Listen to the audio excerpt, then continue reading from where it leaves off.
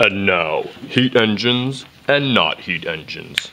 For a heat engine, you need, this is going to be a schematic of 4 different types of things.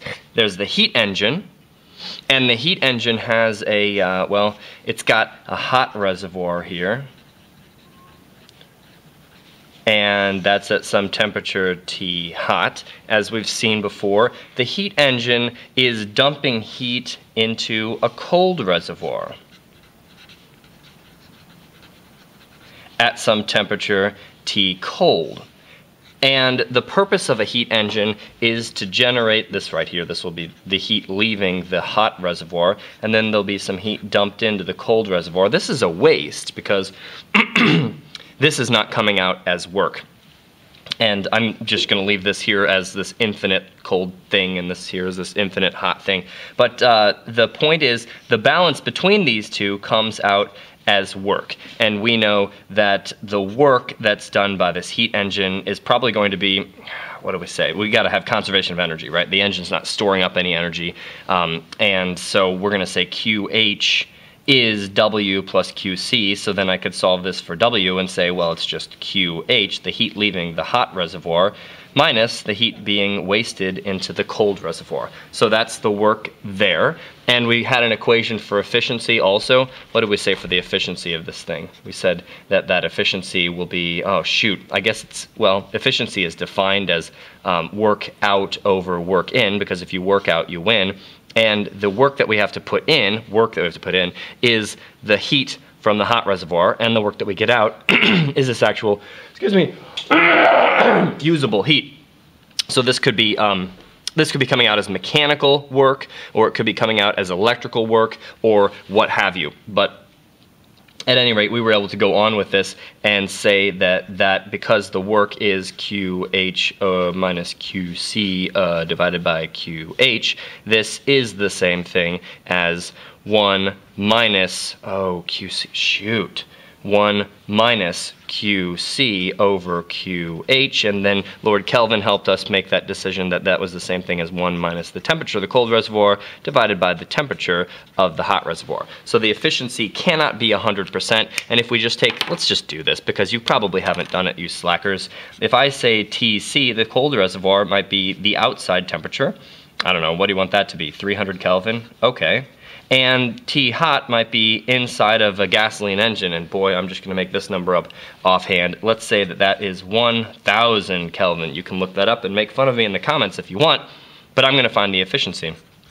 The efficiency of this engine would be 1 minus 300 Kelvin over 1,000 Kelvin, and that is 3/10, so this efficiency might be as big as 0.7. But unless you have a cold reservoir of 0, and we'll see in the third law of thermodynamics that that's not really going to work for you, you're not going to have an efficiency of 1.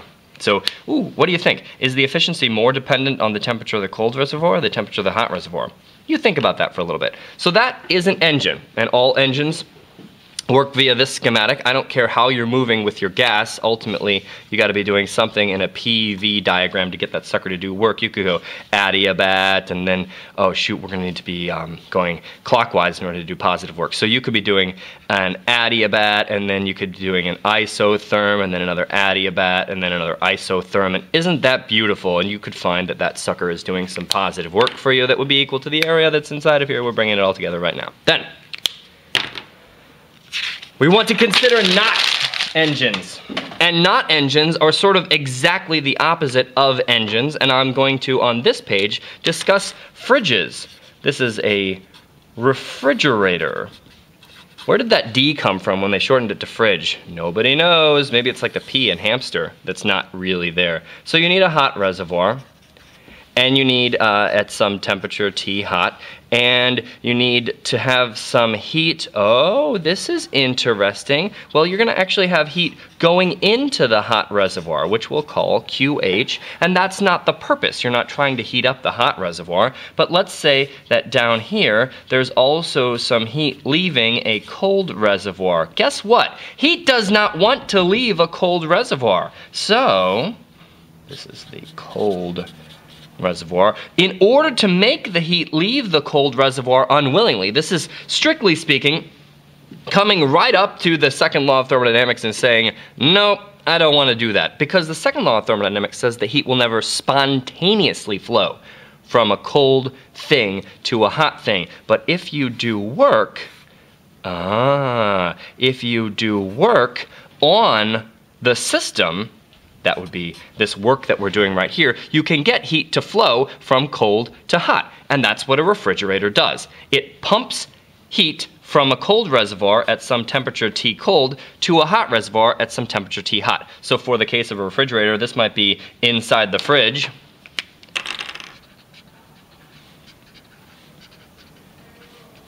And this might be outside the fridge.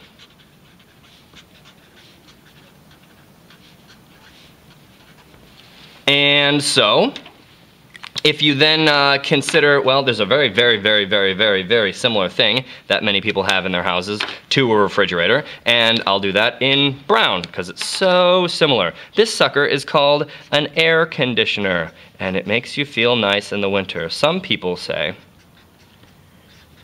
that air conditioners have made humans weak and dependent on the cushy surroundings in order to survive.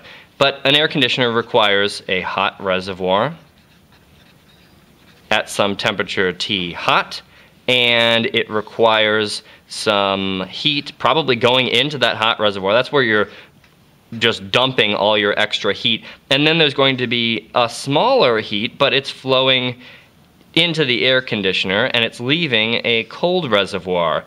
And that is where your table is. This is your house. And this is outside. And you know the second law of thermodynamics says that you can't, what does it say? It says something about you can't spontaneously have heat flow from cold to hot, so you know that there's some work coming in here. And we can say that the work, oh, maybe it's electrical power. Maybe you're getting some, maybe that work is, it could be the power, which is I times V. It could be I times V times time, maybe. Who knows? And the same thing with the refrigerator. You plug in the refrigerator and suddenly it is sucking heat from a cold reservoir and dumping it into a hot reservoir, which is not what spontaneously happens because it is in fact increasing the order in the room. So I'll start talking about order now because that's going to be our next video. But we know that this is increasing the separation in temperature between cold and hot if we're dumping heat, to scooping it out of the cold reservoir and dumping it into the hot reservoir. And that's not what the universe likes to do spontaneously. The universe likes everything to be the same. The universe is like a giant lawnmower, and the first ones to pop up are the first ones that are mowed down. I'm just kidding. The universe is actually pretty cool. But we can investigate this work and we could talk about something. See, the efficiency of a refrigerator isn't as well defined as the efficiency of a heat engine might be. I'm going to define something called a coefficient of performance for a refrigerator or for an air conditioner. And the coefficient of performance is about, it's kind of about like, it's about what you want to happen divided by how much you have to pay for it. So I'm going to write that. What we want divided by what we pay. And if I say what we want here, what is our actual goal? We're trying to cool our house, or we're trying to cool where we store the ham. And so what we want is actually the heat to leave the cold reservoir. And then what we pay is the work that we put in. Now notice the size of these two things. I didn't really draw them very carefully, but you know that QC plus W is equal to QH. And you know that, well, maybe you don't see it quite yet, but it's actually possible to put in less work than the heat that we remove. Because energy conservation doesn't stop us right here. This is very interesting. Our energy conservation statement for the fridge and for the air conditioner says QH is QC plus W. So we could take this and plug it into our coefficient of performance equation. I'm going to go back to purple because I think that's working okay for us. So our coefficient of performance then could be, well, we could take this and we could multiply it. Sorry, I'm keeping on with my coefficient of performance. I need a little bit more room, don't I? All right, I'm going to take that room. I'm going to get some room right here. So I'm going to say that the coefficient of performance is, maybe I should change this numerator. This says QC, and I know that QH is QC plus W, so QC must be QH minus W. All right, is that okay with you? And then I'm going to divide that by work. And now I'm planning to divide, I'm going to divide the numerator and the denominator by, what should I divide it by? Let's divide it by QH and see what happens. I'm going to say this divided by QH and that divided by QH. And that won't change my answer at all, but as I distribute this funkiness right here, I'm going to get QH divided by QH is 1, and then I subtract W over QH, and then I divide that by W over QH. W over QH is kind of an efficiency, right? And you know that this, if we look at the heat engine, this is sort of the efficiency of the heat engine. That would be W is the work that we get out, divided by QH is the energy that we put in. But it's sort of, I have to put it in quotes. It's not exactly an efficiency here, but W over QH is kind of efficiency. So we can simplify this to be 1 minus kind of efficiency divided by kind of efficiency. And this kind of efficiency is going to have those same kind of bounds. It's going to be something like 70% or 30%, depending on the difference in temperature between these two things. And the beautiful thing about this is that the coefficient of performance can very easily be more than 1. A typical coefficient of performance, can I emphasize that again for you? You can take more energy out of your cold reservoir than the energy you're putting into your refrigerator. In fact, you can typically put in coefficient of performance might be somewhere between 5 and 6. That means that if you put in 1 joule, you could take 5 joules of heat away from the ham and keep that sucker cool. That's beautiful. Isn't that a beautiful thing? And we'll find a similar thing for heating your house with a heat pump. Let's go to that right now. The heat pump is another Nott engine. And you probably don't have one on your house. It's only practical in certain climates because it's all about heat difference, right? So here's your hot reservoir. Hot reservoir is right here, and we're going to have some heat going. What do you want? Towards it? Yeah, we're going to have heat going towards it, and that's QH, and this is at temperature TH.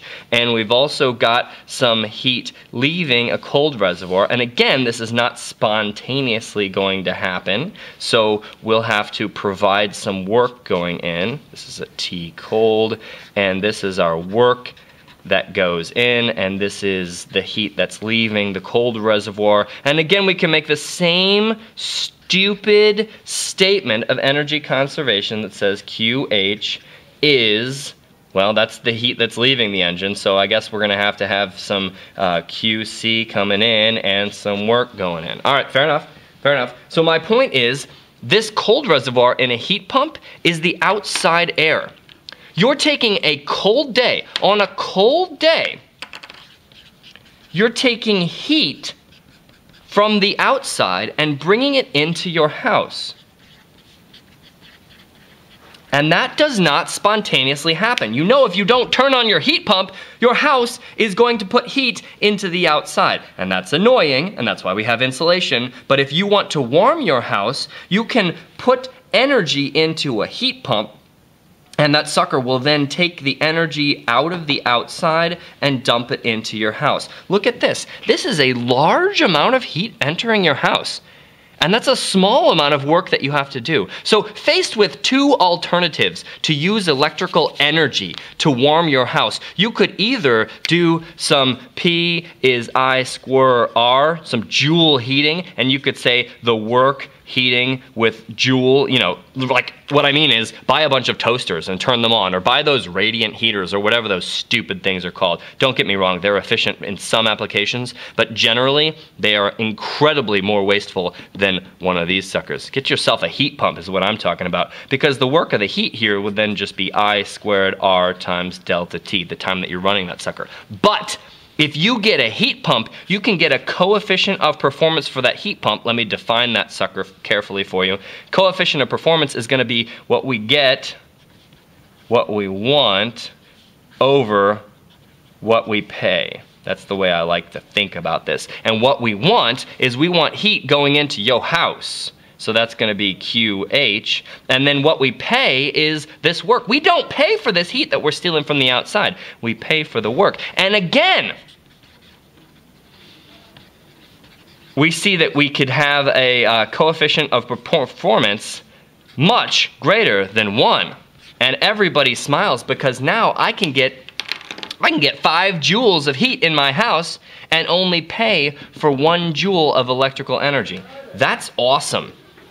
Consider that for a little bit and buy yourself a heat pump. Stop burning gas. I guess that's about all I want to say there.